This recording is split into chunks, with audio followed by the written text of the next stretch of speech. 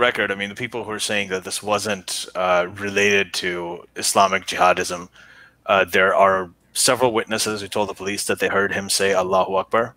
He No, also, that's not what they mean. I mean, what they mean is not that he wasn't motivated by Islam, but they say like, what he did wasn't just Islamic. That's what they're that, saying. and also what pushes people over the edge to do something like that is not Islam, because there's many Muslims in the conditions that people grow up with, the discrimination that they face, the lack of hope, the poverty, the lack of sense of belonging. That is what pushes people over the edge, because you see Muslim communities. There are not other Muslims are not doing this, right? There are many other Muslims that are living, but they are there's like Muslims in Canada are not doing this, for example, right? Yeah, well, I mean, there are other So people who are in like more oppressed conditions also from other groups that are not doing this as well. They don't yeah, because they don't subscribe to an ideological system that so we'll endorses it. get to that, but Yeah. let's address some of these issues, right? But So we'll get to those. Yeah, good. yes, I wanted. There are so what this guy did was again he beheaded him pretty close to the school where he taught. Right, he was a middle school teacher. He yelled Allahu Akbar during the attack, according to witnesses.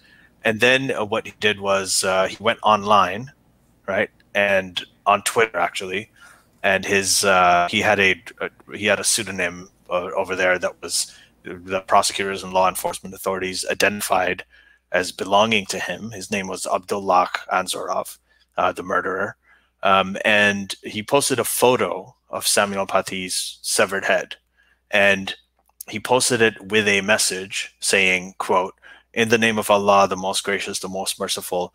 To Macron, leader of the infidels, I executed one of your hellhounds who dared to belittle Muhammad.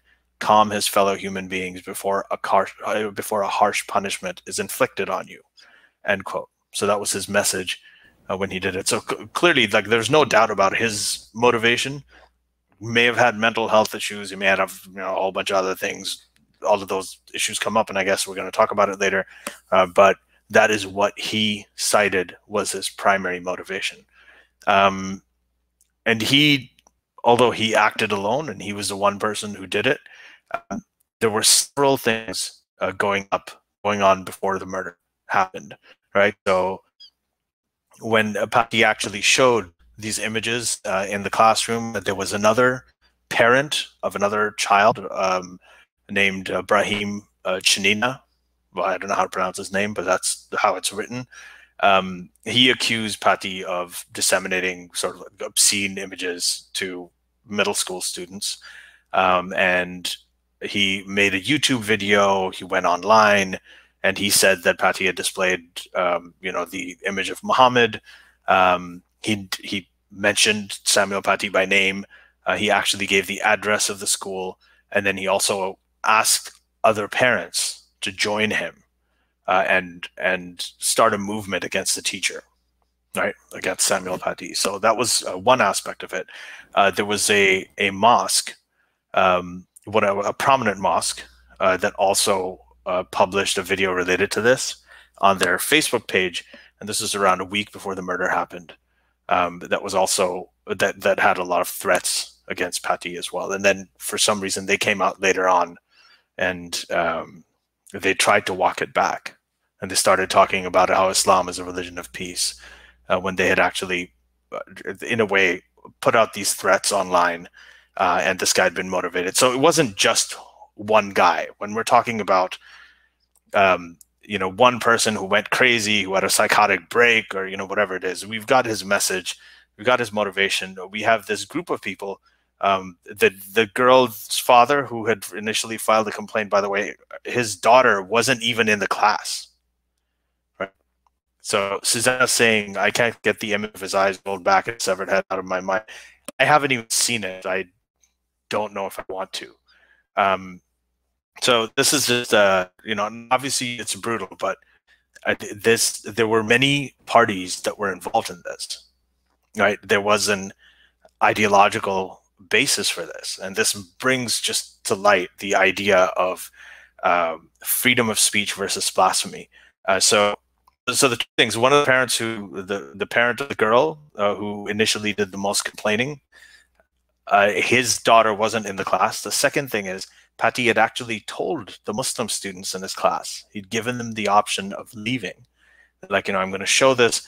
If you want to leave and if you feel this will offend you, you can leave the So class. let's be more clear. So he told the students that I'm going to show cartoons of Muhammad. The subject is about freedom of expression, but I don't want to force this on anybody who doesn't want to see it. So if there's any Muslims who are offended by this, they can leave the class right now, right? So he gave Yeah, them that option. All right. he did.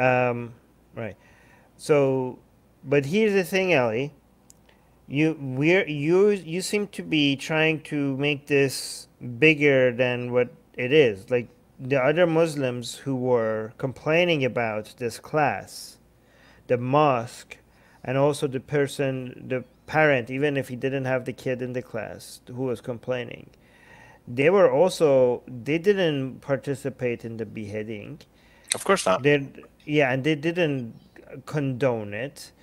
They were just complaining about something that they didn't like, and they were exercising their freedom of expression. And now we see Macron going out and closing down the mosque. What did the mosque do? The mosque that was like complaining about the teacher. Like I'm seeing a lot of people talking about the mosque that this is more than just one guy.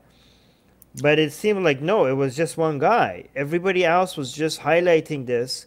They didn't The like mosque put out threats. what kind of threats? I'll look them up right now. But go ahead, make your Was it case. death? Was it death threats? It wasn't death threats. Probably. Well, look, Armin. That's not. I mean, the point. I'm not saying that everybody called for his beheading exactly, and this is what they did. That's not the way that these things But necessarily threats work. mean like there should be consequences, as in the teacher should be fired. Like threats could be threat of like getting the teacher fired, Well, yeah, I'll find out about that. escalate. Okay, But but I'm just saying there seems to be um, there seems to be an attempt by anti-Islam activists to make a problem bigger than it actually is to make themselves more relevant. That's what it come across as, right? Like, oh, because it cannot just be one guy doing one horrific act of, that we call out. This like we're like, no, this is like, oh no, it's a mosque, it's the other Muslim parent. We just want to make it like we're kind of doing what the woke people do, right? When it comes to like racism, we're trying to inflate how significant the threat is so that more people are afraid. Okay, so that let me know if you find the. Oh yeah, Susanna is saying, on Sunday, two Muslim Algerian women were stabbed at first at the Eiffel Tower. Wait, was this? Wow, that's pretty recent. Okay, so again, that's yeah. I don't know if I could confirm that right now live on air. Susanna is dropping. I mean, Susanna is very reliable, so I guess that's it. Another thing I wanted to no, that's mention. actually true. I read about that. There were two Muslim women who were stabbed, and if anybody has information about the threat, because what I'm seeing, all the news reports about the mosque say that they put up videos that were um, quote venting hatred against the Samapati, so they were kind of drumming up a campaign against Sorry, this guy. can you say that again? You got cardiac. I didn't understand what you just said. Can you say that one more time? The news reports are saying that they vented hatred. The mosque, the videos that they shared, vented Right. hatred against What does this that man. mean? Example, hatred. Like yeah, That's they if hated the cartoon. They're allowed to hate the cartoon, and they're allowed to express like freedom of expression. We're like, oh, we're trying to defend freedom of expression. Oh, this teacher, we in the name of freedom of expression, we're going after the people who just announced their hatred of a cartoon. I mean, it's their freedom of expression to be able to announce their hatred for the cartoon as well. yeah, Their that's hatred, not. they could hate it. They could hate it as much as they want. They They're could hate the they're teacher.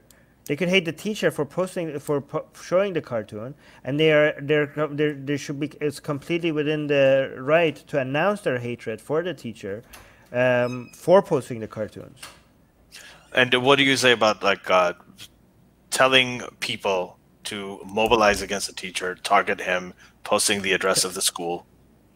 Okay, doxing should be illegal. Oh, Well, that's address of the school? Oh no, I thought you said address of the teacher. address of the school, as in this is where you can find him. This is where the guy teaches. Well, That's did where they he was say killed. to do what? Again, it really depends on the con. To do protests in front of a school? Yeah. Yeah, sure, go about it. Share the address of the school. Mobilize the So protest in front of the school. That's all within I freedom of mean, expression. Yeah. yeah. So what you're saying, and again, like I want to actually get your real position on this. I know the devil's advocate thing, but I also want to get your personal position on this because sometimes we lose that when we do this No, thing. right now But I'm just wondering. Right now I'm just yeah, yeah. wondering. What's the So what did the mosque